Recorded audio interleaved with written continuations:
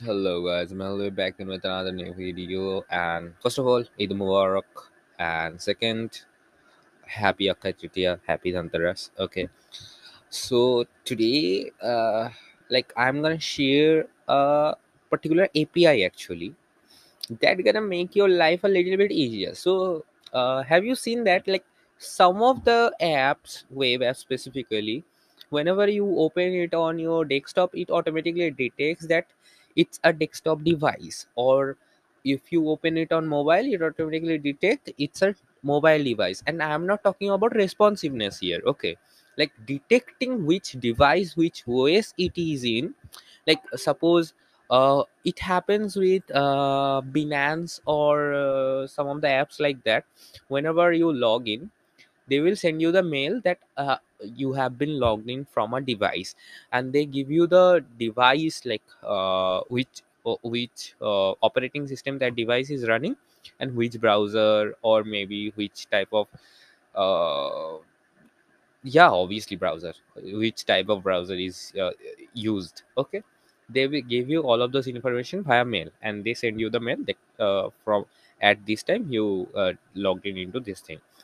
So now this query, like, not query, this thing, like this data can be easily generated from a single line of JavaScript API. Like, this is actually built into JavaScript. Okay, you don't have to get any other code stack or any other thing.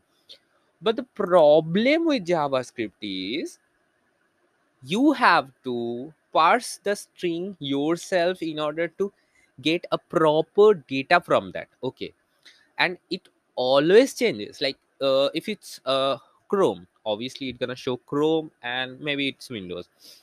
If it's Android, in Opera, suppose, okay, it will show me Opera in Android. Okay, and it always changes. The length of it is always changing. Okay, so parsing the data is a quite cumbersome. Like maybe on its own it's a project. Okay, so to parse that data into a actual usable form, today we have this API. Okay, so let me just share you the API and give you the, like, overview of it, like what you will get from it, from what to what it's converting. Okay, so let's just see the website today, because that's how we're gonna get like better overview of it. Okay, so let's just get started.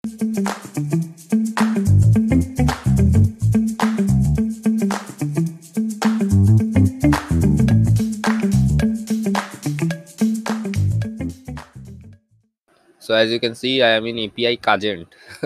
I don't know how will you pronounce that name, but API C agent. Yeah, that is also possible, API C agent. So basically, it is totally clear from its like landing page.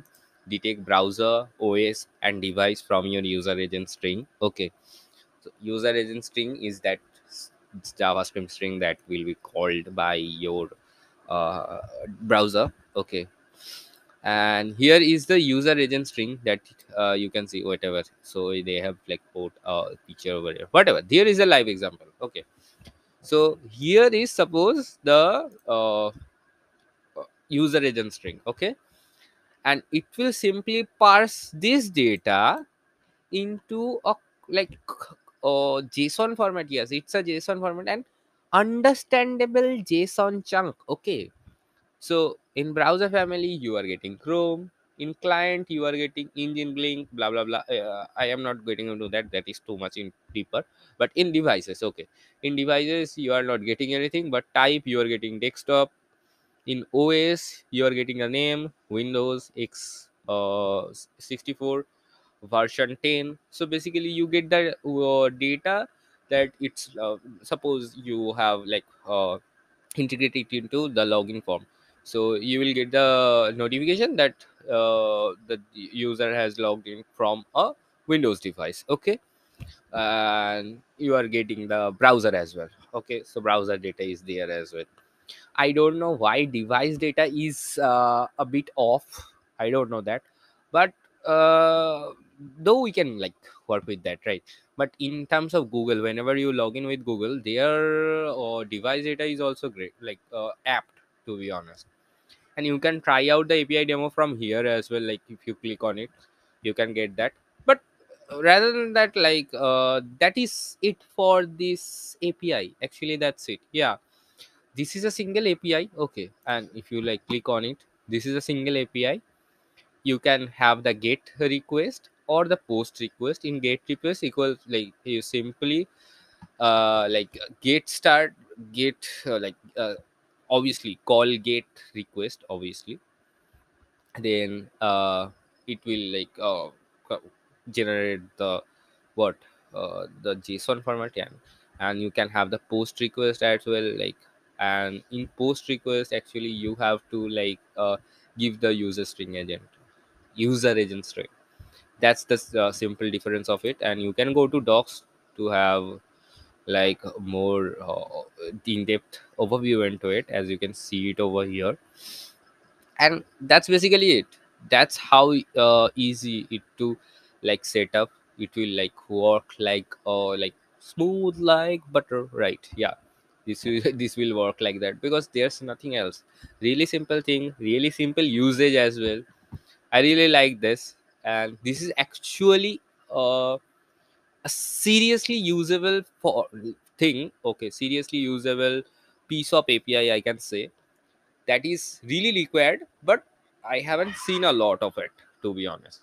So that's why I featured it today. And that's basically about it, about this whole scenario. Okay, nothing else. So I know many of you gonna try it out.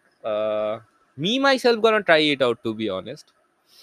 And rather than that, if you know about some other great APIs like this, please let me know about all of them in the comment section below as well, so I can feature them in a future video. And you, if you like my videos in general, please do subscribe to this channel. If you like this video, give it a thumbs up, comment down below, share it with your friends, like help me to go grow in this YouTube algorithm. Because I think like I am almost close to 365 videos now. Merely 60 videos has left. Okay, so it's just about like 2 months right now. Okay, from now on I will be making video for 2 months straight, and we'll see the growth, whatever happens. After that, obviously I will stop making video every day. That's something I'm gonna do for sure. Okay, and after that what gonna happen, I really don't know. Totally depends upon my mood. Actually not my mood, actually it depends upon what stage the channel is in. And how I am going to create my next, if I am going to create, how I am going to create my next contents. So that's it about this video. So bye.